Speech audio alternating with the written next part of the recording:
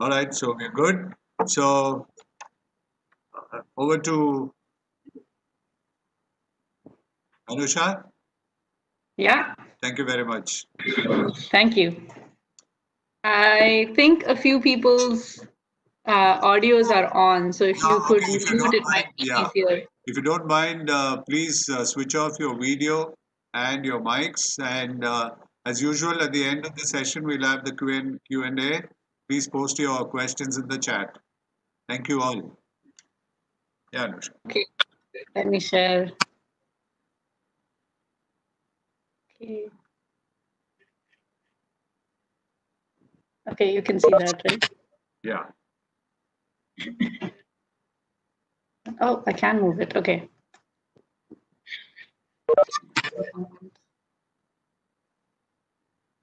All right.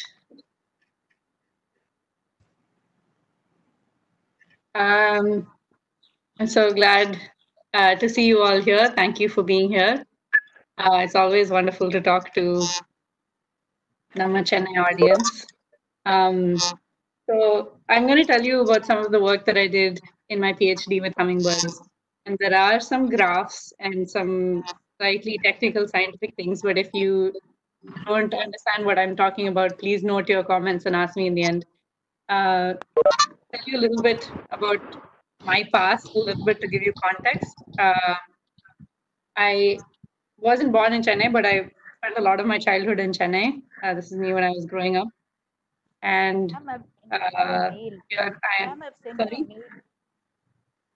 Kalpana ma'am, the audio's on. So this is me on the left teaching my grandfather how to dance and spending some time outdoors with my family on the right. I went to Stella Maris and I did my bachelor's in zoology. And I did a bunch of internships in India to get more experience, and I'm really glad that I did that. So if there's any students on here, get as much experience as you can before this what path to take next. I think that's a good option. Sorry, there's a number of audios on. I think Yeah. it might be hard for other people to hear Yeah. me. Could you please, yeah. I,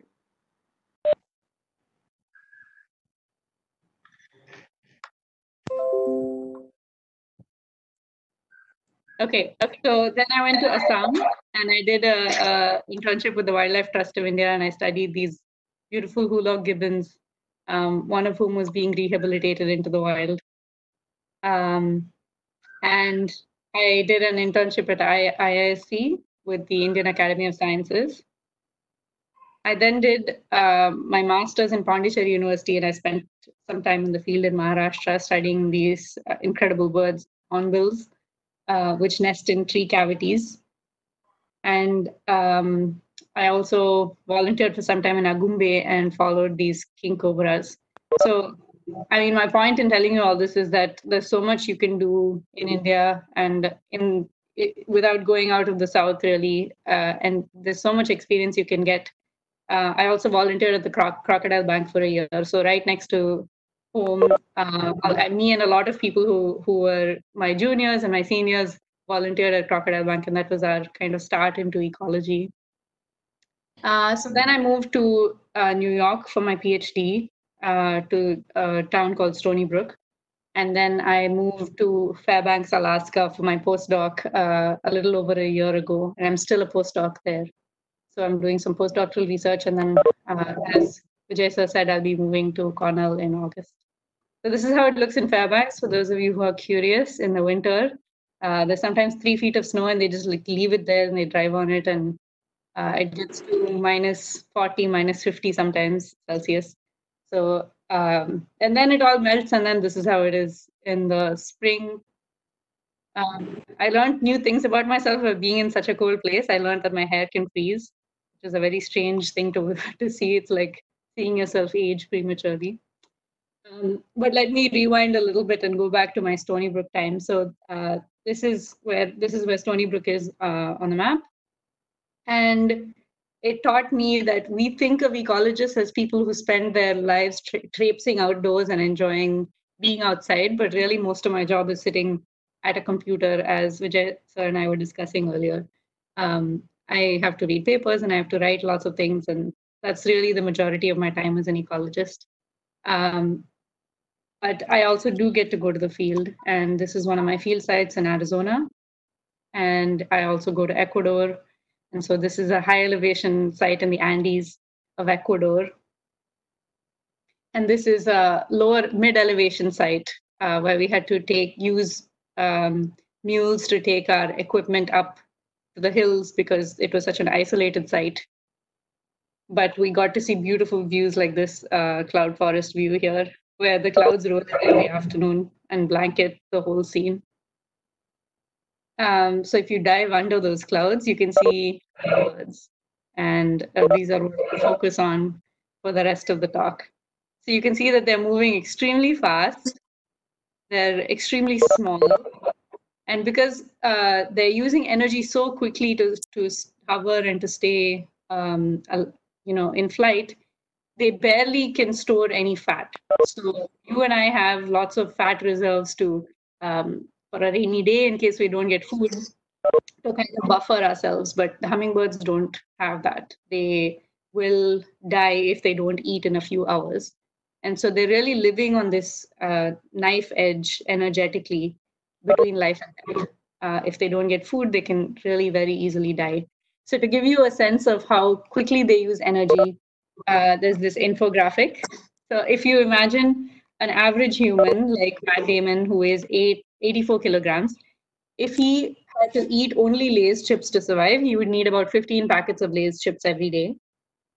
If he, at that same weight, had the metabolic rate or the energy needs of an elephant, he would only need 4 packets of Lay's chips a day. So as you get bigger and bigger, you need less energy per unit of your body's weight. But if he had the energy expenditure of a hummingbird, he would need to eat 600 packets of Lay's chips every day. 600. Imagine sitting and eating 600 packets of Lay's chips in one day. That's how much energy they need per gram or kilogram of their body's weight. So, and they get all this energy from nectar or from sugar water from plants.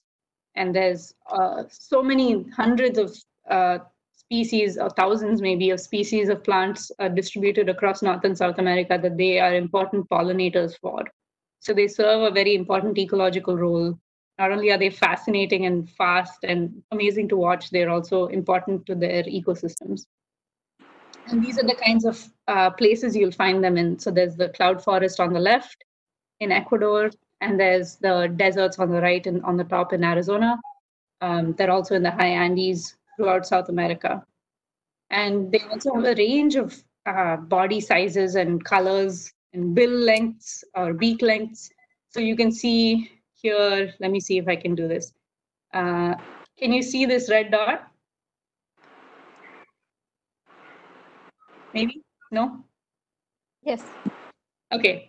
So here's a really colorful one, the crimson topaz. And here's the smallest of all hummingbirds and the smallest of all birds, actually, the bee hummingbird, which is just 1.8 grams.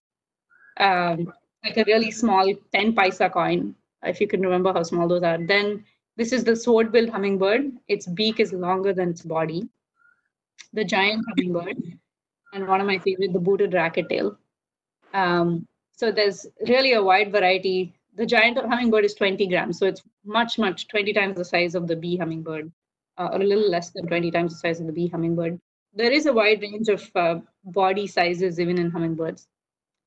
And this body size energy relationship is really interesting. The study of these kinds of relationships is called allometry. And allometry used to be used initially in the 1800s is when it started as a study. And people were really interested in how things change with body size. So if you go from an amoeba to a frog to an elephant, how do they use energy differently? And how do they do other things differently? So veterinarians would use this because they wanted to know how much to dose an animal a medicine. And by forming these allometric relationships, you can predict how much medicine to give a bigger animal if you know how much a smaller animal needs. So these kinds of things are the study of allometry. And people used to think that all of the animals across all of the groups would fall along this one straight line. In this case, this is metabolic rate or energy expenditure as a function of body mass. And so they used to think all of the animals fit on the same line. But some later studies found that it depends on what group it is. So birds have a different line, mammals have a different line, reptiles have a different line, and they have different slopes. So they increase at a different rate. So let's look at this in hummingbirds, the allometry in hummingbirds, because it's thought that they have an unusually high slope. And by looking at animals or groups that are unusual in their way that they use energy, we can find out interesting things like how are they able to escape what the other animals are doing? Why are they different from all the other animals? So to look at the allometry in hummingbirds, let's give you a quick primer on allometry first. So this is, you can see energy expenditure is on this Y vertical axis and mass is on the X axis. If you have a slope of 1, that means every kilogram that you increase in your body mass, you're increasing proportionately in energy expenditure. Whereas if your slope is less than 1, that means that if you increase by a kilogram in body mass, you increase a little less than 1 in your energy expenditure. So lizards have a slightly lower slope, mammals have a lower slope, and birds have a much lower slope. So a larger bird is using much less energy per unit of its body's mass than a smaller bird. That's what that lower slope translates into in practice. And scaling, it's also interesting. This line, it'll take a different slope depending on what you're spending energy on. So if you're spending energy on really high power muscle activity like running or for a hummingbird hovering, or on the other extreme on things like hibernating, then your slope is going to be close to 1. But if you're spending energy on surface related processes like maintaining a high body temperature or regulating water going in and out of your body like sweat, if you're only spending energy on those things and just sitting in one place, then your your slope, is closer to 0.67. And so hummingbirds are birds, so we'd expect that their slope is close to 0.67. But in the 1990s, one study put together data from other studies and found that their slope is close to 1.21. And this is really, really weird because if you have a slope bigger than 1, that means a larger bird is more inefficient than a smaller bird.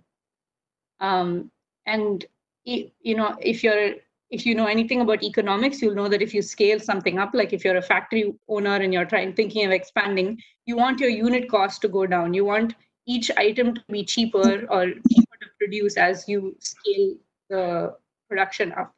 So this is true for animals as well. You'd expect that an animal will only get bigger if it's more efficient to be a big animal than to be a small animal. But hummingbirds seem to be doing just that. The giant hummingbird seems to have a much higher energy expenditure per unit of their bodies than the tiny little bee. So we want to explore this a little bit further. Do they really have a slope of 1.21? Is it higher than 1? This was based on very few species and not covering very many groups of hummingbirds. So we wanted to get more data and see whether this was true. And also explore why. Why do hummingbirds have such an unusual slope compared to all the other species? So we used an interesting method called the doubly labeled water method to measure how much energy they're spending in 24 hours. And people have done this with humans too. It's much more expensive because you need much more doubly labeled water than for a hummingbird, but you can measure how much energy you need in 24 hours. Basically, you feed it to them or you inject them with this double isotopic form of water. It has heavy hydrogen and oxygen. And then you let them go after collecting a urine sample or a pee sample. And in that time, when you let them go, they breathe out carbon dioxide and they pee out water. And the difference between the hydrogen and the oxygen in their urine, in their pee sample, tells you how much carbon dioxide they've breathed out in 24 hours. And that's a really nice measure of energy expenditure because most of your processes in your body, the end product for those energetic processes are carbon dioxide. So if you measure the carbon dioxide, then you know how much energy you've spent in 24 hours. So by doing this in the field, these are wild hummingbirds. We caught them and let them go within an hour and caught them again the next day collected another pee sample, let them go in an hour. We can tell how much energy they've spent in 24 hours in the wild, free living. And a lot of people ask me, how do you catch them? Because they're so fast. One way is to use a trap around a feeder. So they come to these nectar feeders where you can put sugar water, and then you put a net mesh around it and let it drop so that you can catch them. Another way are these mist nets at sites when they're not used to feeders, like large parts of South America. So you put up this very fine net like you do with other birds, and they fly into it, and you gently extract them from it. And so they look something like this. This one's a little ruffled when I caught him. And so we waited and we collected their pee. And this one happened to pee just when we let it go. And then we scrambled to collect that with capillary tubes from our hands because that pee is so precious. It has so much data for us. And we finally get something like this. So this is a similar allometric relationship with energy expenditure here versus mass. And so remember, we were talking about those slopes. And in this case, we found by putting all those data from 17 species together that they have a slope of 0.96. And that's less than 1, clearly, right? It's still very high. It's closer to what lizards have than to birds. So lizards have a slope of 0.92 and birds have a slope of 0.67. So hummingbirds are still very unusual compared to birds, but they're not defying the laws of physics and energy exchange as we might have thought previously. Okay, so why are they able to do this? What is the benefit to them, or what are they spending energy on that it's so unusual how it changes with body mass? So remember, I was telling you about this scaling depending on what energy is spent on. This is called the metabolic level boundaries hypothesis, which is a mouthful. But it basically says if you're spending energy on more intense activity or on things like hibernation or torpor, as it's called, then your slope is closer to 1. And if you're spending energy maintaining a high body temperature or exchanging water, then it's closer to 0.67. Let me tell you a little bit about torpor quickly, because I'll go into it in more detail later. Hummingbirds are able to use daily torpor every night, which means that, so because they're running on such a high energy level during the day, they can't sustain that at night because they can't feed at night. They can't see their flowers. So they have to save energy somehow if they have to survive to the next day. And they use this strategy of torpor by kind of shutting off all of their body's processes and only maintaining the bare minimum. So they're only spending some 15% of what they spend during the day when they're in torpor. And so we know from this doubly labeled water thing that they have unusually high allometric slopes. But can they change how much energy they're spending in a day depending on what's happening in their environment? So if you imagine that these flasks or beakers are how much energy they spend in a day. If they're spending very little energy, it's a small beaker, and if they can spend a lot of energy, it's a big beaker. So that's kind of the total amount of energy they can spend in a day. Are they able to change that beaker size? So is the same hummingbird able to spend different amounts of energy on different days? We went to 2 sites in Arizona to find out. So this is one site called Hashaw Creek. It has a lot of vegetational diversity, and it's also mountainous, so there's a lot of difference in elevation also. And there's a lot of shade for my field assistant here or hummingbirds to take a break and cool down a bit in a very hot environment. The other site is Sonoita Creek, which is much more flat, and it has a lot less diversity in vegetation, so it's much more open and there's not much shade.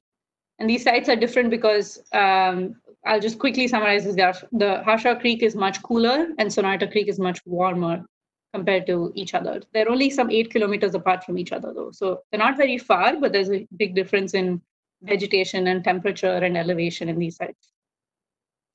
And we also were able to study them before the monsoon and in the early monsoon. So we have this daily energy expenditure data from both pre-monsoon and in the early monsoon. The same for Sonoita Creek. So again, Hashaw is the cooler site, Sonoita is the warmer site. We have them in 2 different seasons. So we look at this daily energy expenditure coming up on the graph. And this tells you how much it varied. So this is called a box plot, and it tells you how the daily energy expenditure varied for different individuals. Each individual is a black dot, and the colored points are individuals that we managed to get 2 samples from. We were able to catch them before the monsoon and in the early monsoon. So this tells us that even at the individual level, they were able to change how much energy they used in a day, which is pretty incredible. Like, how variable is your energy expenditure in a day? That means that how variable is the energy, the food that you eat, the amount of food or calories that you eat in a day and spend in a day. So they were able to change that pretty dramatically as the season changed. What's also interesting is that this other site, Sonoita Creek, had much higher energy expenditures compared to Harsha on average. And in the early monsoon, it had much, much higher energy expenditure than any of the other site combinations. And it didn't even overlap with either of the sites in the pre-monsoon. So birds in Sonoita Creek in the early monsoon were spending much more energy per day than in all the other combinations. And we didn't know initially why that was. But from this, we know that the size of the beaker can change. They can spend different amounts of energy in their day at different times.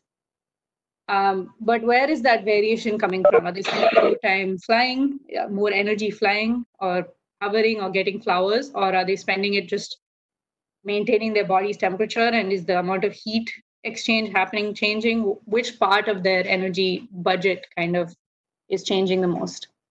So I did track my own time for about, 850 days or something like that. And I saw what I spent my day on. And about 5% of my day was exercise, which is less than an hour a day. And I'm curious what the hummingbirds were spending their time and energy on. So the size of this beaker can change, but what's inside the beaker? What are they spending that daily energy expenditure on? There's daytime activities, there's hovering, there's flying, there's perching, and all the other things that hummingbirds do. And then there's nighttime activities. They can either use that strategy of torpor, or they can do normal sleep, where they're spending a relatively high amount of energy at night. Let me just skip this one. So to understand what they're spending energy on, we can construct an energy budget. So we have that daily energy expenditure measure on the left. We've already collected that with the doubly labeled water method. And then we can add up its components on the right. So there's basal metabolism, which is like the basic maintenance energy expenditure. So if you're at rest and it's in the dark and you're not doing anything else, how much energy is your body spending? That's basal metabolism. Thermoregulatory costs. How expensive is it for you to maintain a high body temperature? Activity costs, which is the cost of hovering, flying, and perching.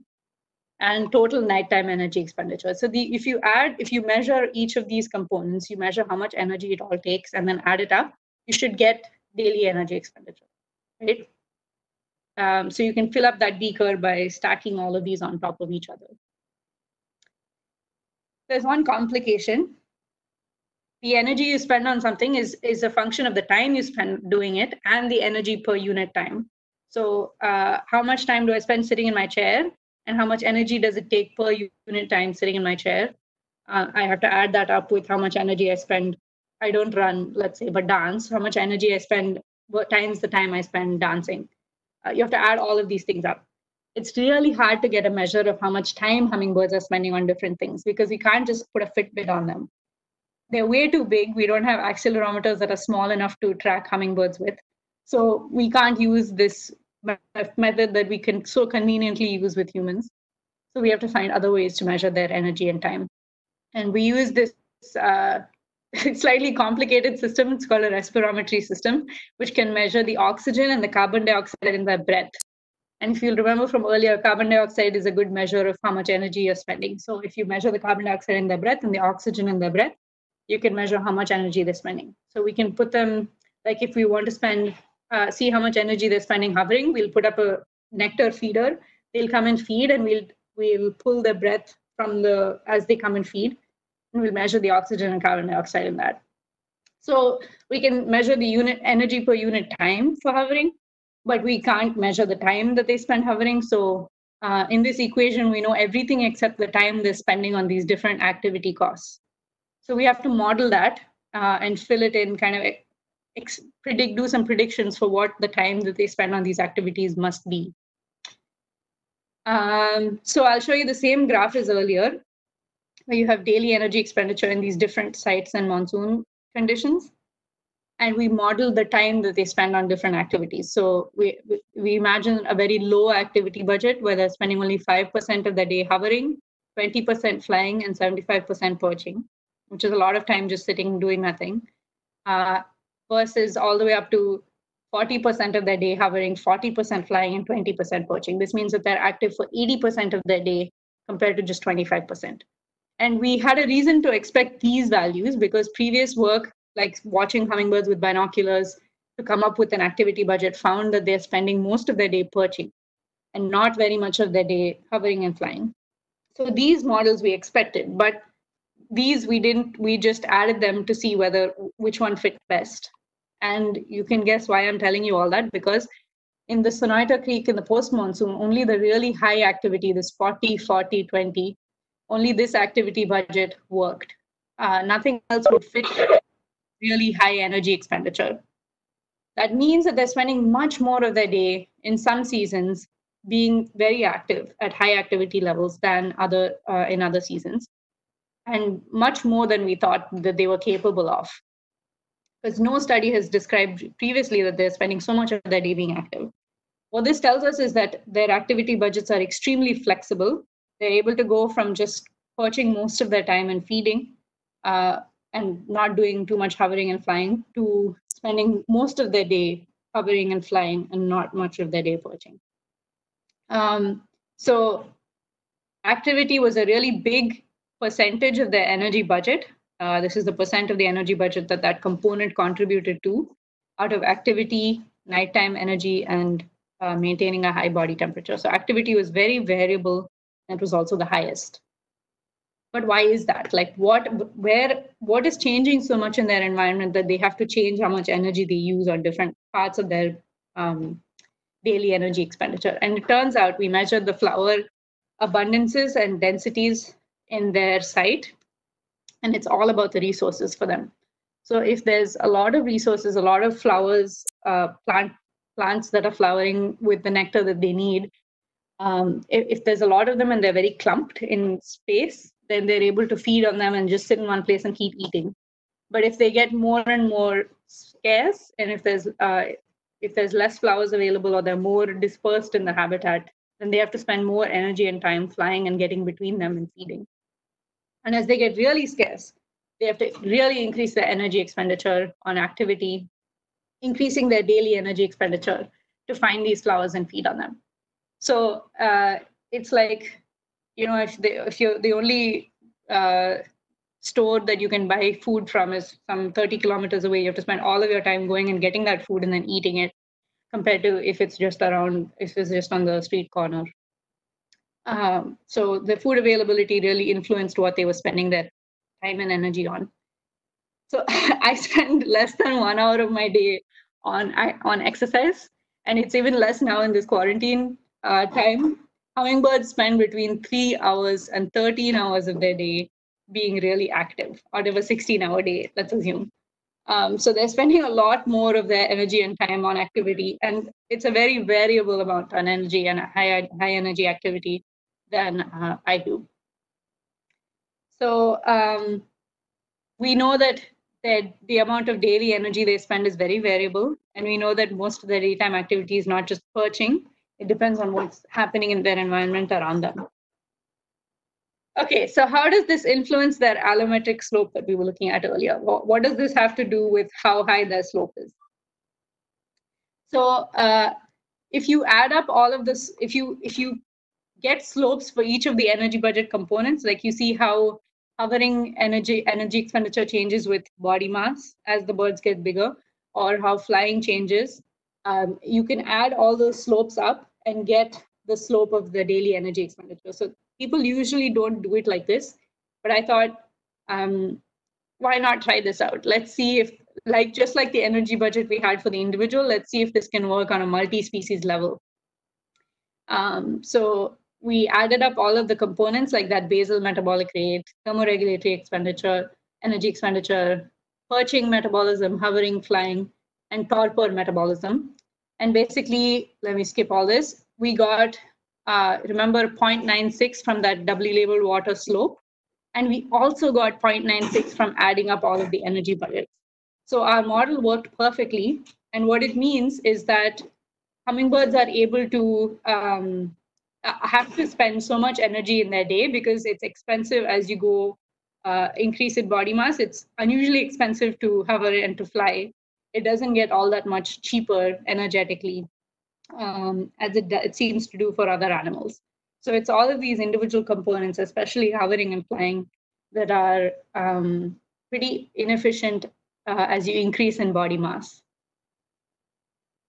How sure are you, someone asks, that you're collecting samples from the same individual? It's a very good question. So we use hummingbird little metal bands. So this is a standard method across birds. They have little metal bands on their feet with, on their legs, with unique ID numbers on them. And this is standardized across the country. So you know that you're not catching the same, you know that you're catching the same individual on 2 different days. Okay, let's switch to one of my favorite topics, what hummingbirds do at night. So they can't feed during the day, at night. They can't feed at night, but they're still using energy at a high level. So how do they manage to make it to the next morning? They use this strategy that I mentioned earlier called torpor. And what is torpor? It's where they are, like I said earlier, shutting down a lot of their body's processes and saving a lot of energy. So let me skip this one. And go to this. So if you have humans, we decrease our body temperature a little bit, like 1 or 2 degrees Celsius at night when we sleep, while the outside air temperature is really low. So this is across the course of a night, and we're maintaining a high body temperature, even though the outside air is much colder. When you're using torpor, your body's temperature goes down almost to the outside air temperature. And then you can warm your body back up by spending a lot of energy and bring it back up to the high body temperature that you were in the beginning of the night. So this is deep torpor. And then some birds, like some pigeons, can decrease their body temperature just a little bit and save some energy, because when you lower your body's temperature, all of your body's processes slow down. It's like, snakes, they go into their burrows and they basically do nothing. They can survive on 1 meal for 3 weeks. It's because they don't maintain a high body temperature. Their bodies are cold, and so they can spend much less energy while allowing their body temperature to go down. So these pigeons save a little bit of energy and then come back up at the end of the night. What wasn't known before is whether one species could do both of these things. If it could use both deep torpor, allowing its body in some cases to go as low as some 30-something degrees below its normal body temperature. So hummingbirds have a normal body temperature of 41 degrees Celsius. And in torpor, they could go down to some 7 or 15 Celsius. Imagine if your body at night became 7 or 15 Celsius to save you energy. It's very, very dramatic. So birds were not known to do this, although mammals were.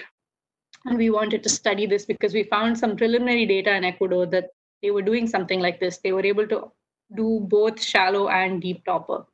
So we use these thermal cameras or infrared cameras to study hummingbirds. Here's the camera in this and this. And here's the tiny little hummingbird that we're pointing it at. So what we found is that there's some species, like this beautiful blue-throated hummingbird, that stayed at a high body temperature the whole night. So even though it's outside air, you can see here the brighter colors, yellow and red, are warm, and purple and blue and down here to black are much colder. So in the beginning of the night, the outside air wasn't that cold, and it was maintaining a high body temperature. This is the beak, this is the tail, and this is the eye. We usually look at the eye because that has the least feathers around it, so you can see the skin, and that's a good representation of what's happening inside the body. So in the beginning of the night, it was warm. Then the outside air was getting colder, it was still warm, and the outside air got much colder and it was still warm. This is at midnight, at 2 a.m., and at 4 a.m. And then we had this different species, which is half the size of this other species. This is the black-chinned hummingbird, even though it has a purple chin, as you can see here.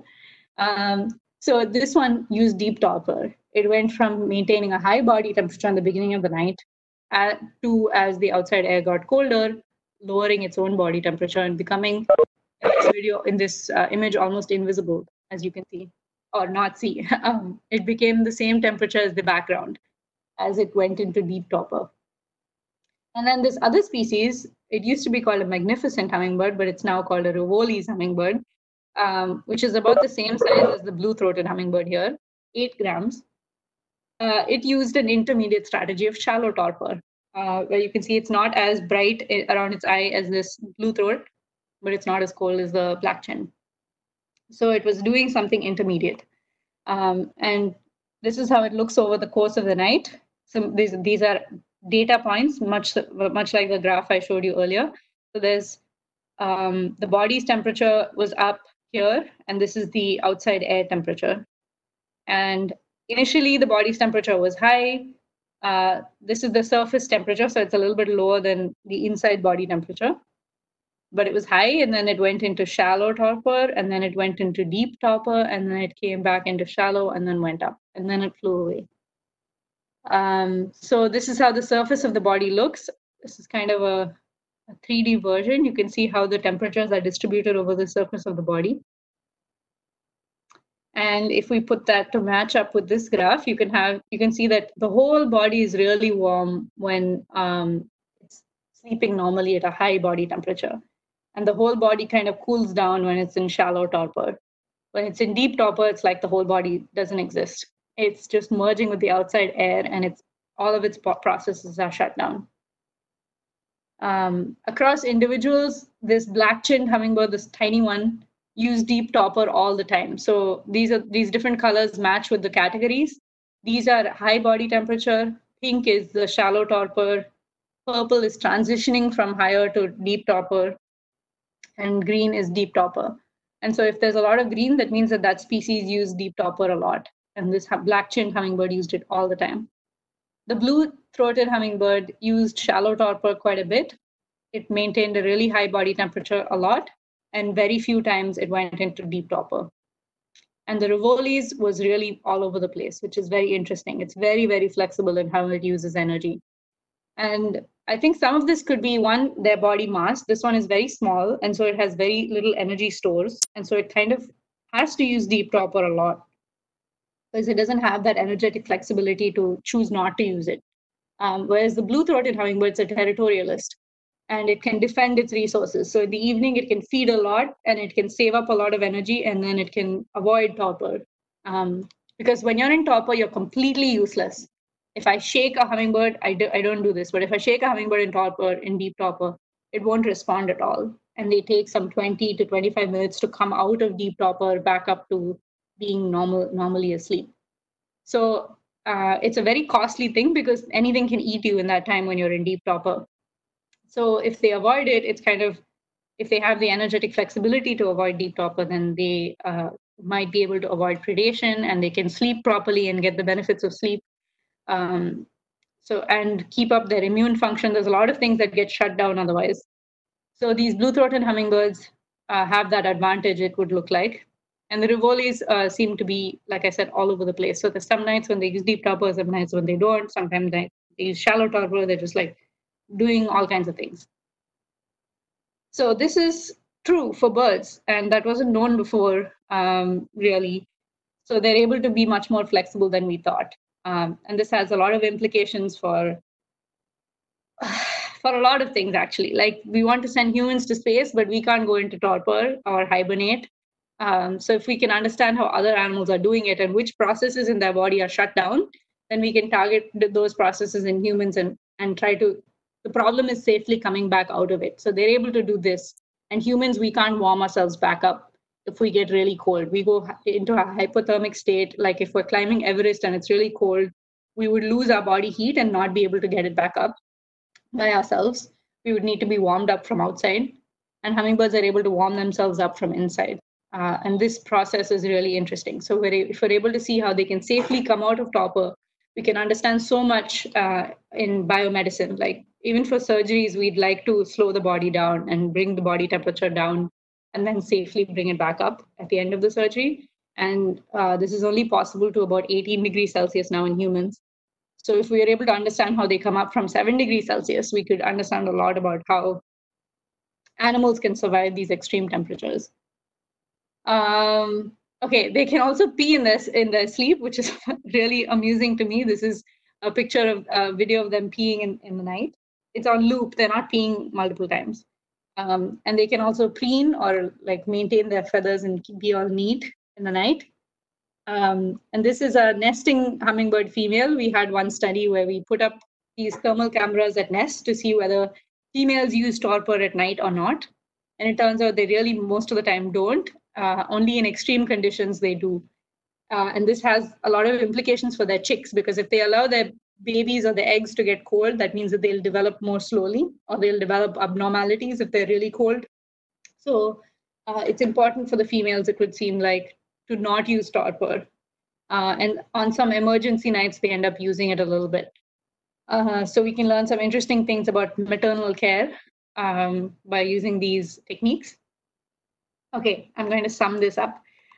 So they have an unusually high slope. Hummingbirds are kind of a little bit less of a paradox than we thought. At least they're not defying the laws of physics and having a slope greater than 1. But they do have an unusually high slope. And this comes from the high slopes of the different components of their energy budget, especially hovering and flying. They are pretty inefficient at scaling it up as they increase in size compared to other birds. Their energy that they spend in a day is very variable. And it comes not mostly from perching like energy costs, but from hovering and flying being scaled up. So they're able to spend a lot of their time and energy hovering and flying. And this seems to change in response to what's happening in their environment. So I would be really like, if I were doing a study on humans, I would try to see, for example, how your activity changed with the quarantine. I'm sure that the distance that you travel per day is much lower, and your foraging trips have decreased. So you're spending only 1 trip a week or 1 trip every 2 weeks going to get your groceries from the store.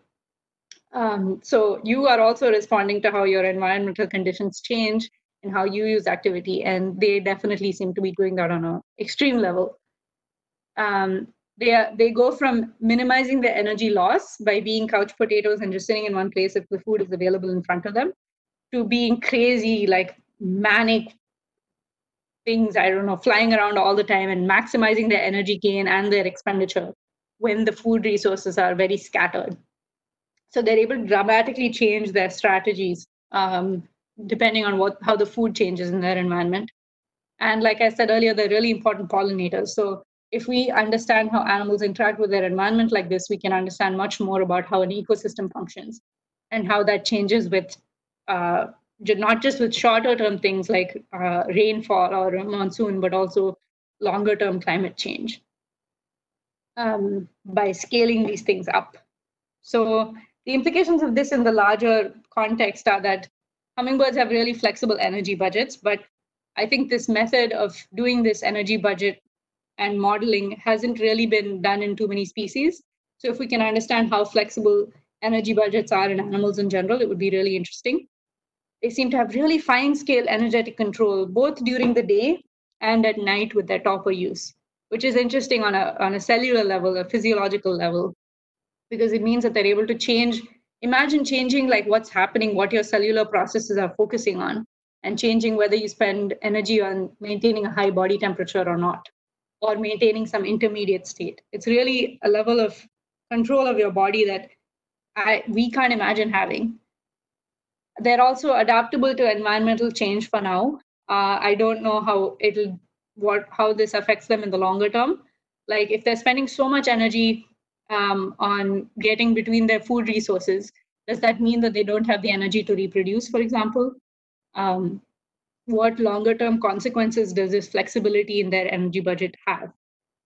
We don't know those things. So I want to thank all the people that have funded me, all the organizations that have funded me for this work. And you can find me on Twitter, but also I just hope that you ask me questions now. and I can stop sharing. All right, thank you so much. That was really wonderful. That is absolutely wonderful. And it's good to know that the tiniest birds are doing much better than guys like us, you know. That's a fantastic learning, yeah. So, questions, please drop into the question and let me look at the chat box. I know someone asked with breeding. Well, one second. Let me What just- is the difference in energy spending during breeding? Yeah. uh, So we studied only the males. In a lot of biomedical and ecological studies, this is a common thing to do because females are complicated, unfortunately, and or fortunately, I don't know. So with females, they're the sole caretakers of the young in hummingbirds, and the males just mate with them and leave, and the females nest. They bring up the young. They until they leave the nest, the females take care of them. So they're responsible for all of the energetic needs of their babies and themselves. Um, so it's more complicated in females, and we didn't want to keep them away from their nests at night. That's the main reason we didn't study them. We didn't want to catch them and keep them away from their nest all night to study their topper use, for example. So we only study the males. For daily energy expenditure and the doubly labeled water method, we did study males and females, and the total daily energy expenditure wasn't different from males. But how they budget that, I don't know. Yeah. All right. Now there's a couple of questions which came up earlier along with that thing on how you actually study ringdom and all that. Now there were two other parts to it. How long do these birds live, and what food do they feed the newborn? How long do these birds, Live. live? It's hard to know, but from the Hummingbird Monitoring Network that bans birds in the US, they found that the average lifespan, I think, is about 7 years, which is unusual for something that's so small. They live unusually long. But the longest living one, I think, was 12 years, which is really long. I know. And what food do they feed their newborn? We think that females eat a lot of insects when they're breeding. So they get protein from insects, and then they feed their young insects and nectar. Oh yeah. Okay. Now the next question is very interesting. Has this type of study been carried out on other species that also hibernate, go into torpor? And what implications could it have on cryogenics? Yeah, exactly. I think so. NASA is starting to. I mean, it seems completely like science fiction and out of like what the realm of possibility at some level. But NASA has already started organizing symposia to have scientists come together and discuss this. And it's mostly been done in mammals. Birds are not studied very often because mammals are closer to humans. I mean, all the squirrels and bears are closer to humans in some ways. But I think it's important to also study it in other species because we can see what the common factor is between birds and mammals and whether they do something differently than mammals do. So a lot more is known for squirrels, especially. We know what genes they use. We know which ones are turned off and which ones are on. A lot is known for hibernation in squirrels and bears.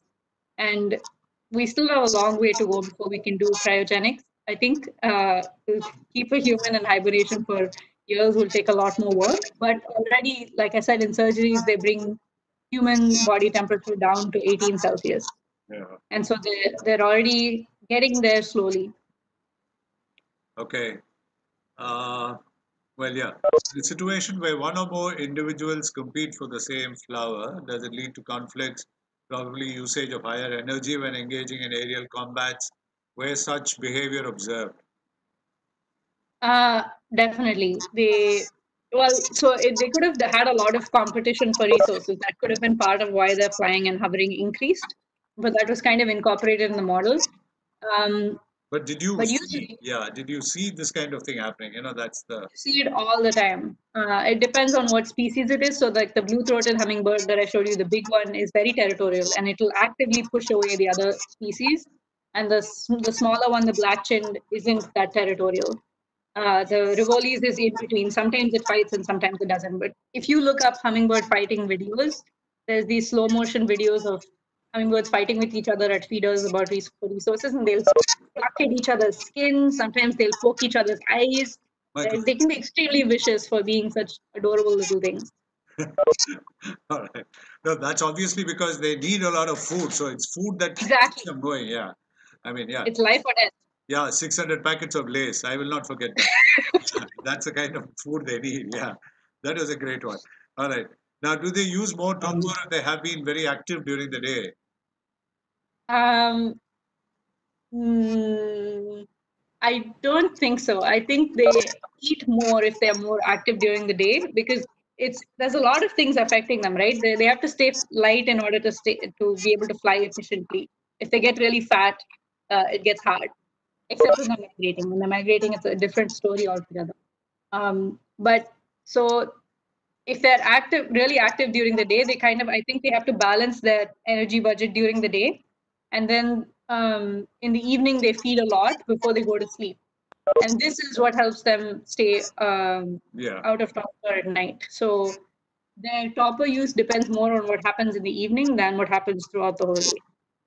So do they constantly feed? I mean, this is just an offshoot of what you're trying to say now. So when do they start feeding and when do they stop feeding in terms of time?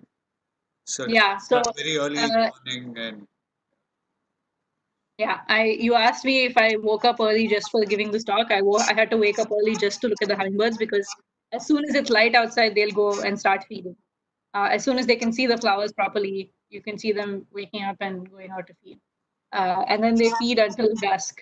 So if the day is longer, they probably feed much longer hours. And if the day is shorter, they'll feed shorter hours. So it depends on day length. all right, okay. It's fantastic work that you have done. Anyway, why is there no hummingbird in India? Do they migrate? Seems to be a costly affair, the equipments, whatever that they would say. Yeah. Why are there no hummingbirds in India?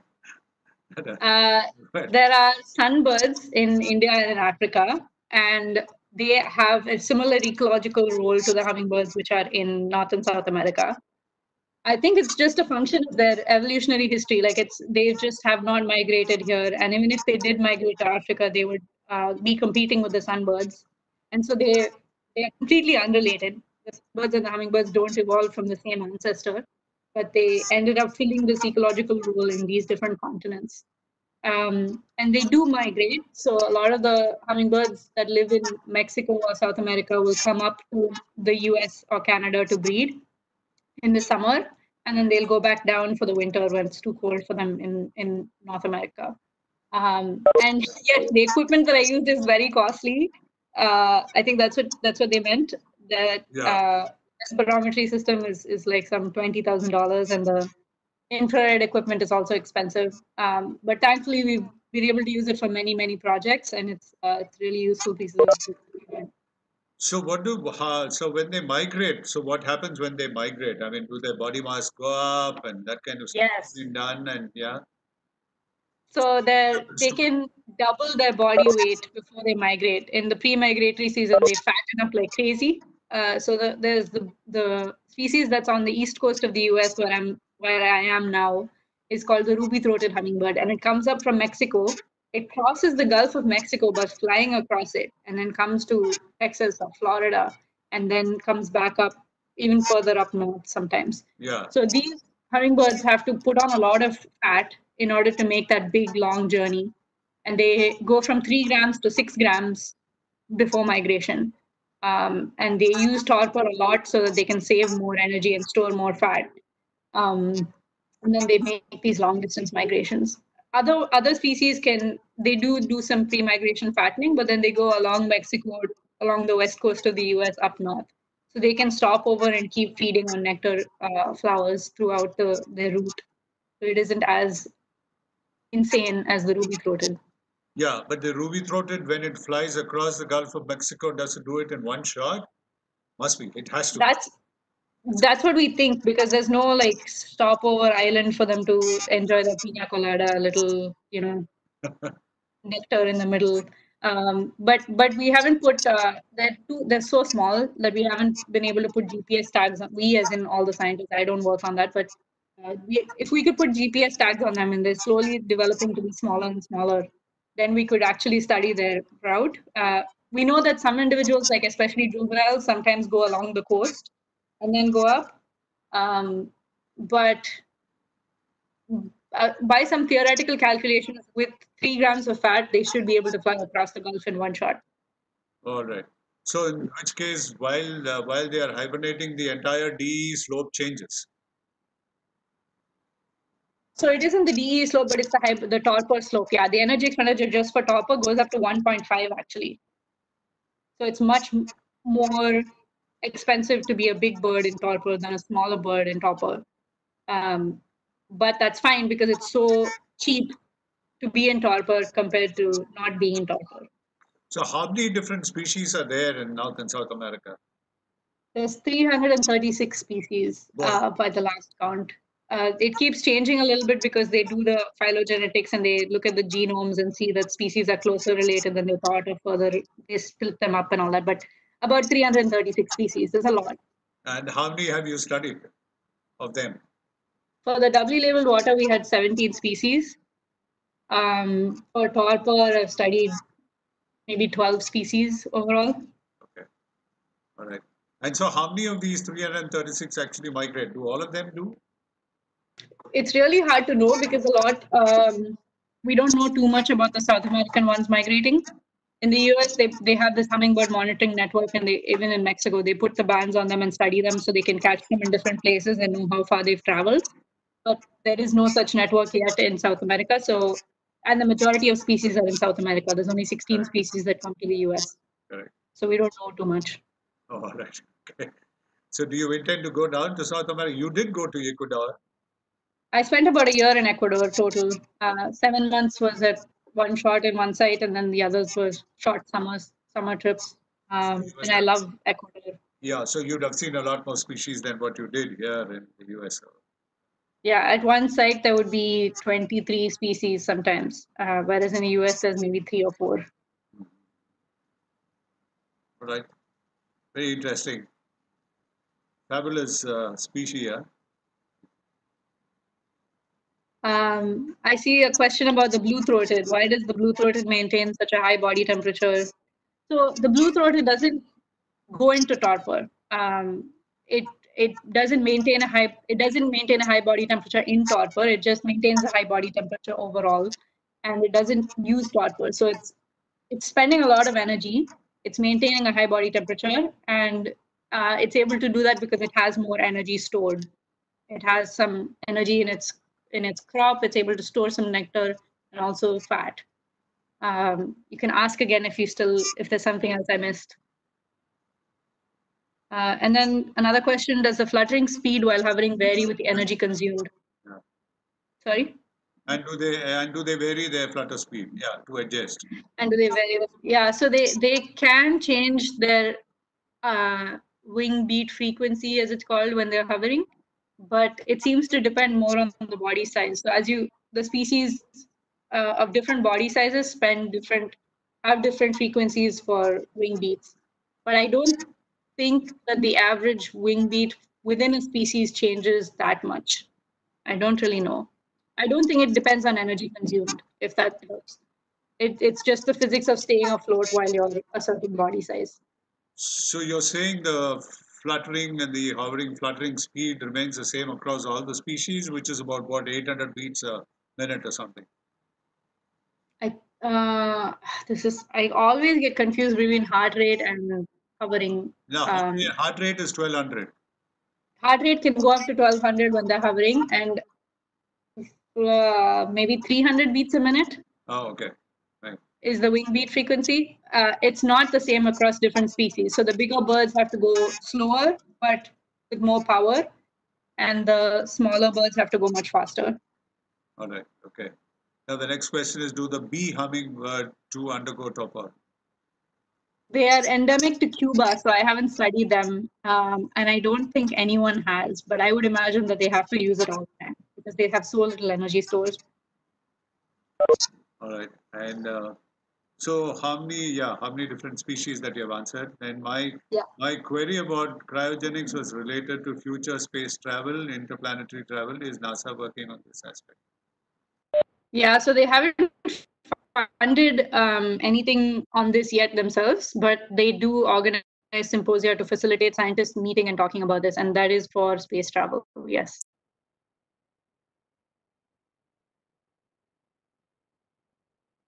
Hello? Okay. Chitra ma'am was asking if they've done a similar study on sunbirds, and no, and that's what I want to come back and do in a few years. So wait for me.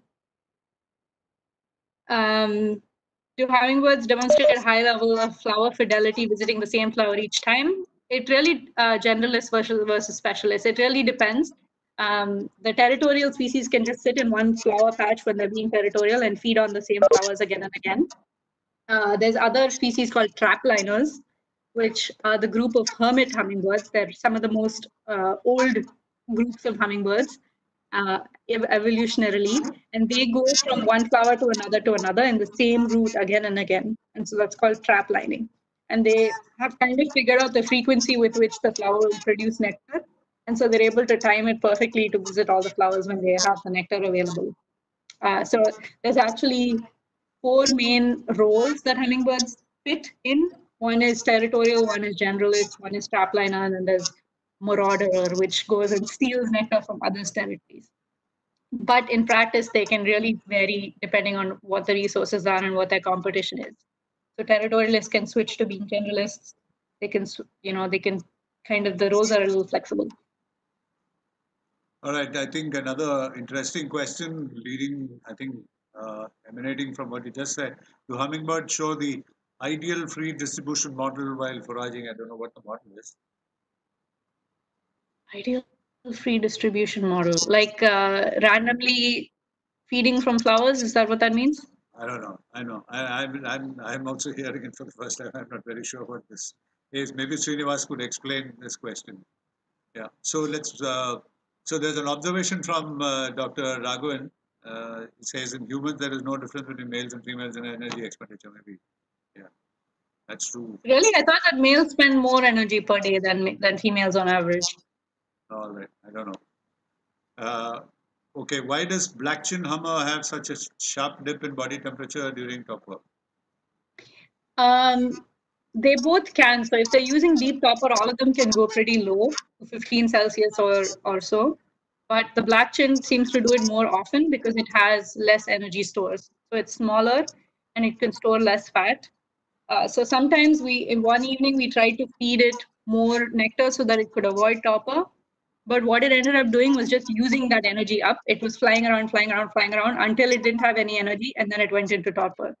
Whereas the blue-throated hummingbird, when it had more energy available and it fed on more nectar, it would just sit there quietly and avoid topper the whole night. They are very different strategies, I think, between the black-chinned and the blue-throated. All right, that's interesting, no? Yeah. So then this question is carbon dioxide measurement easier than oxygen consumption measurement? You must know something about measuring gases. Yes, carbon dioxide, well, easier, I don't know. The oxygen sensor is very expensive, and that's the most expensive part of the equipment that we had. But the carbon dioxide sensor needs to be calibrated with known quantity gases. So you need to get a cylinder with a known quantity of carbon dioxide in it and calibrate the lower and the upper point. And so the carbon dioxide is actually much more accurate, and it's a good reflection of what's happening inside them. But it's more complicated. Like when I was in Ecuador, we had to get these measurement gases, and those cylinders were very hard to get. So it was more complicated in that way to measure carbon dioxide than oxygen. Oxygen, you can just use the atmosphere to calibrate your equipment because we know what the atmospheric concentration of oxygen is. Okay. Thanks. And how much time does a hummingbird spend hovering over a single flower? Do they vary the hovering time in the presence of conspecifics? Yeah, conspecifics are other individuals of the same species. So they can vary the hovering time. I know this because I was trying to measure their hovering energy expenditure. And sometimes they would spend a long time at a single feeding bout. And sometimes they would just keep doing this. They'll keep doing like 1 second, 1 second, 1 second. And sometimes they'll just test it and then they'll go away if there's some other species or another individual there. And I don't know what determines it. Like I have a feeder now in my balcony, and I'm watching the ruby-throated hummingbird come and feed. And sometimes it's just a quick visit, and sometimes they just sit there for like a whole minute and watch and look what's happening around them. And there's no other species here, and there's very rarely other individuals here. So I don't know if it's just about the other individuals or what it is that determines their feeding time.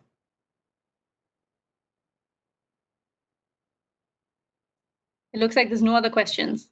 Those are all wonderful ones, though.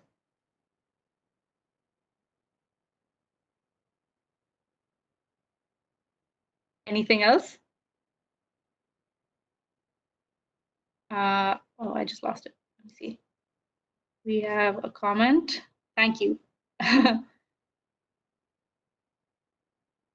Yeah, I want yogis and monks must be using the same process as torpor. I think this is, I've heard a lot of people say, I wish we could use torpor, or I went into torpor yesterday because I slept so much. It's not quite torpor because we can't slow our bodies down as much as hummingbirds do. With this infrared process, we can watch their breathing rate and their heart rate a little bit. And for some 1 minute, they don't breathe at all. And then they'll suddenly take some deep breaths. And then they won't breathe for a long time. So they're really shutting down so many of their processes at the cellular level that we don't have any control of, at least like consciously. It can be induced in some ways, and we can be made to slow our heart rates down by medical processes or by having things injected into us. But we can't slow down as much as they can, definitely. But I have seen those videos of the yogis slowing down their heart rate, and it is pretty incredible how low they can go.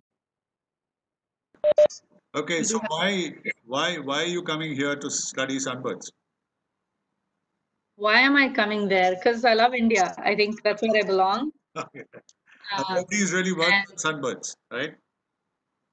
Some people have worked on sunbirds in Africa, but I don't know about much that's been done in India. And I know that, people know about their ecology, but not so much about their physiology and what happens with their energetics, for example.